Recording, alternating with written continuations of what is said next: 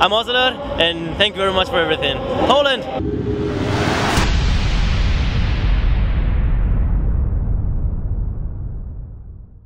Hey jongens van DDG, DusDavidGames. Ik sta hier bij Ocelot. We gaan even wachten tot hij klaar is met praten. En dan ga ik even vragen of hij misschien wat wil zeggen tegen David, voor David.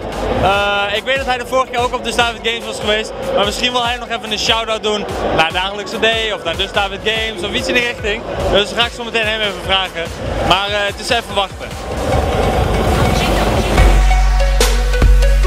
Hallo mensen, ik sta hier nu naast Ocelot, League of Legends speler. Hij is vorige keer ook al op DusDavidGames geweest, maar nu staat hij gewoon weer in levende lijven naast mij. En dat is voor mij natuurlijk een hele unieke kans.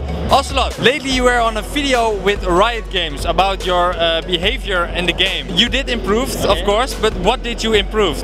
Well, what I improved the most was that I actually learned how to control myself, you know? Because obviously you rage inside, but the good point of it is that even if you rage, if you show your teammates and even the opponents that you're not raging and you show like just being calm, they're gonna be calm as well. Does it help influence the game? So it's not only for the game, but for people to feel better, you know?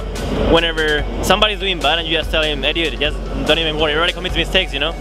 Even me, I commit mistakes, like 2 levels ago I just died or whatever, you know? And you make him feel better, you know? So it's not only for the game, but for people to feel better. And when you see people feeling better, you feel better yourself, and at the end it's a better mood with the team, so then you win more, so it's just actually better. So if you quit playing a pro LoL player, you're going to be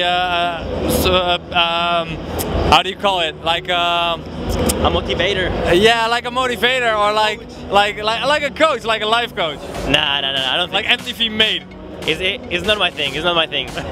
Oké, dat was dus even Ocelot.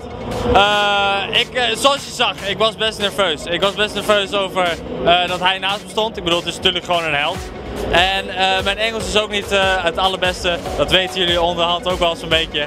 Maar ik doe toch mijn best. En ik vond het leuk hem gesproken te hebben. Ik had het even over zijn filmpje. Als het goed is stond er wel ondertiteling bij en zo niet. Is het even een kwestie van die ondertiteling op YouTube aanzetten. En dan zie je wel wat je krijgt. Mijn naam is Milan voor DusDavidGames. En ik spreek jullie later. Share!